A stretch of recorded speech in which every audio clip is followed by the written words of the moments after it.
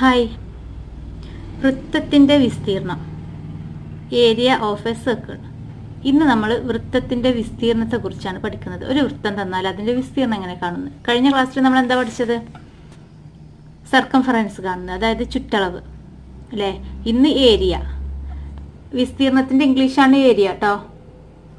അപ്പോൾ ഇതിന് ആവശ്യമായിട്ടുള്ള നമുക്ക് റേഡിയസ് അറിയണം, പിന്നെ പൈ എന്താണെന്ന് അറിയണം, പൈൻ്റെ വാല്യൂ അറിയണം. ഇതൊക്കെ കഴിഞ്ഞ ക്ലാസ്സിൽ ഞാൻ പറഞ്ഞിട്ടുണ്ട്. അപ്പോൾ കഴിഞ്ഞ ക്ലാസ് കാണാത്തവരുണ്ടെങ്കിൽ കാണണം. മാത്സ് ആവശ്യമുള്ളവർ ചാനൽ സബ്സ്ക്രൈബ് ചെയ്യുക. ബേസിക്സ് ആയിട്ടുള്ള കാര്യങ്ങളാണ് ഞാനിപ്പോൾ ആദ്യം എടുക്കുന്നത് എല്ലാത്തിൻ്റെയും.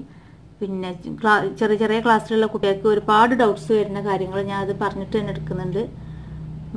എല്ലാവർക്കും മനസ്സിലാവുമെന്നാണ് എൻ്റെ വിശ്വാസം. അപ്പോൾ നമുക്ക് ഏരിയ കാണുന്നത് എങ്ങനെയെന്ന് നോക്കാം. അപ്പോൾ ഇതാണ് വൃത്തം, സർക്കിൾ അല്ലേ. ഇതിന് ഒരു സെൻറ്റർ പോയിന്റ് ഉണ്ടാവും. സെൻറ്റർ എന്ന് പറഞ്ഞാൽ കേന്ദ്രം. ഇനി റേഡിയസ്, ഇതൊക്കെ കഴിഞ്ഞ ക്ലാസ്സിൽ പഠിച്ചതാണ്. ഇതാണ് വൃത്തത്തിൻ്റെ റേഡിയസ് അഥവാ ആരം. ആരം ഇംഗ്ലീഷിൽ റേഡിയസ്. പിന്നെ ഈ പോയിന്റ് മുതൽ സെൻറ്ററിലൂടെ കടന്നു പോകുന്ന സ്ട്രെയിറ്റ് ലൈനെ നമ്മൾ പറയുന്ന പേരാണ് എന്താണ്? ഡയമീറ്റർ അഥവാ വ്യാസം. ഇത് ആരം 6 അല്ലേ. അപ്പം ഇവിടുന്ന് ഇങ്ങോട്ട് വരച്ചതോ ഇതും ഒരാരമാണ്. അപ്പം 2 റേഡിയസ് കൂടിയതാണ് ഒരു ഡയമീറ്റർ. അതായത് 2 6 സമം ഡയമീറ്റർ.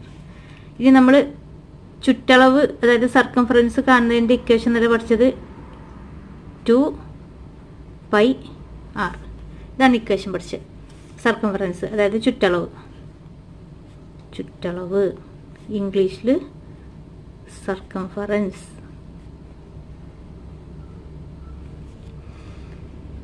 പിന്നെ ഞാൻ എന്താണ് ഈ പോയിന്റിൽ നിന്ന് ഈ പോയിന്റിലേക്ക് വരക്കുന്നത്? എങ്ങനെ വരക്കാം? അതൊക്കെ ഓരോ ഞാനാണ്. ഈ വ്യാസം ഒരു ഞാനാണ്.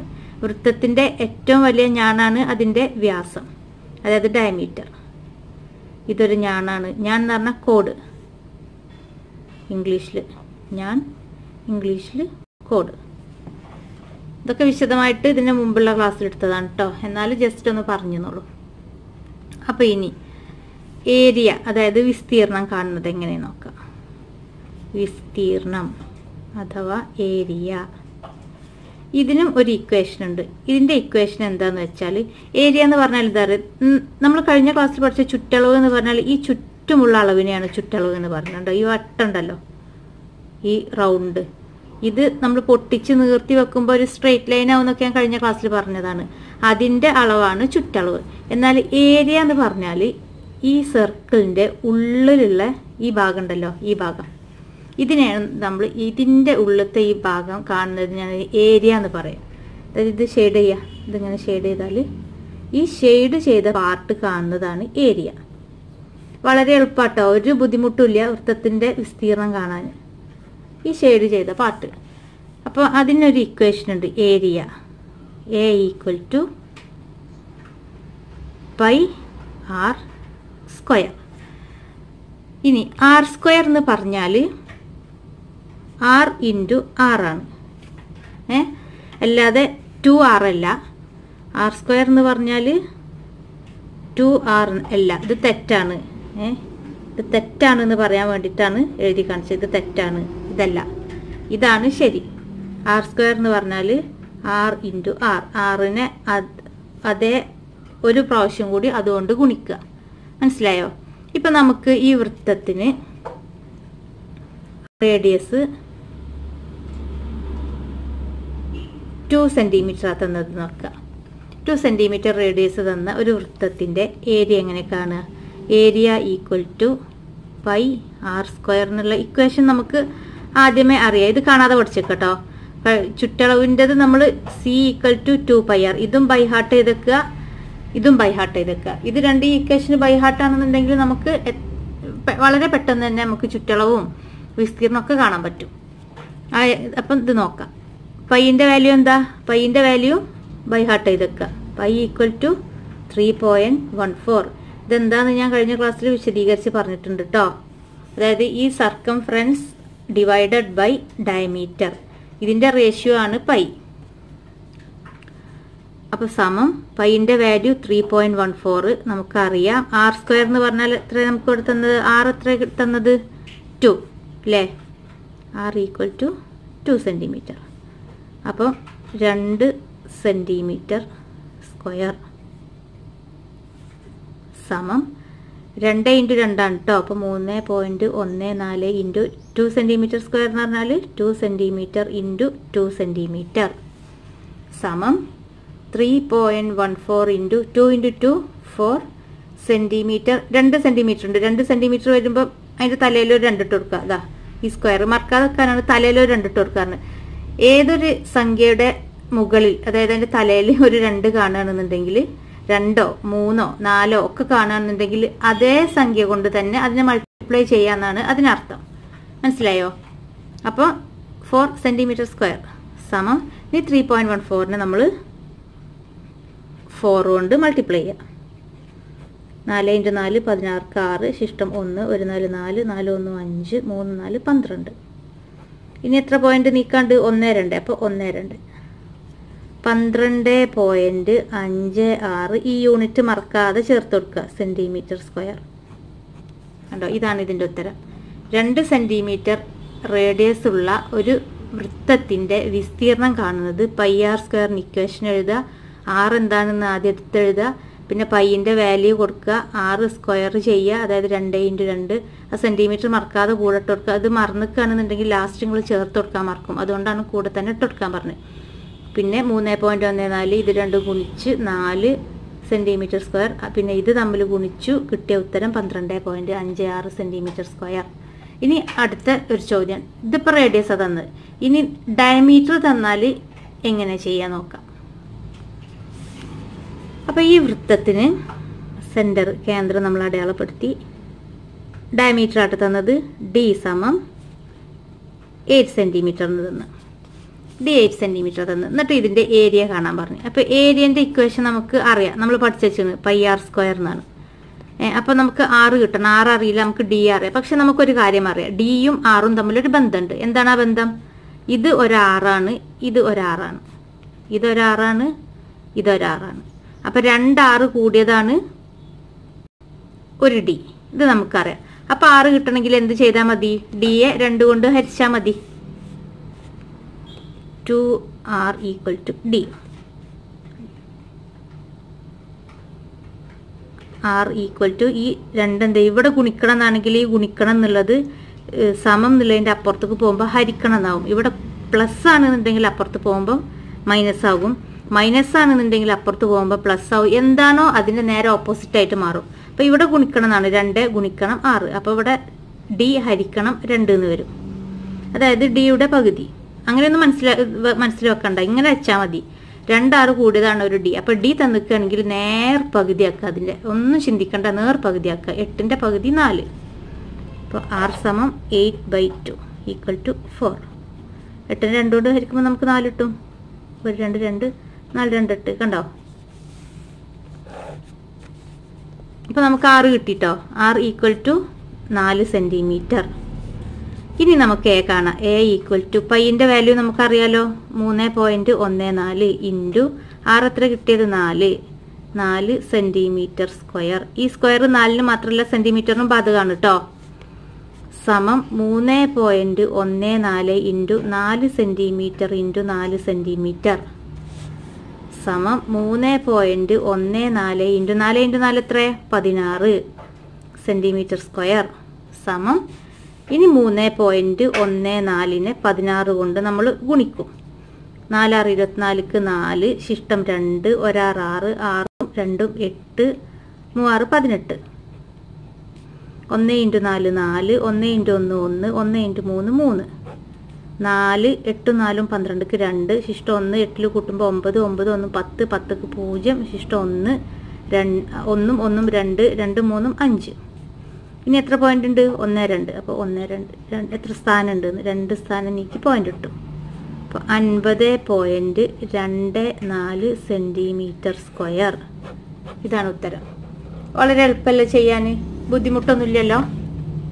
മനസ്സിലായോ ഇങ്ങനെ ചെയ്തതെന്ന്? ഡയമീറ്റർ തരുമ്പോൾ റേഡിയസ് കാണുന്നത് എങ്ങനെയെന്നും അത് ചെയ്യുന്നത് എങ്ങനെയെന്നും മനസ്സിലായി.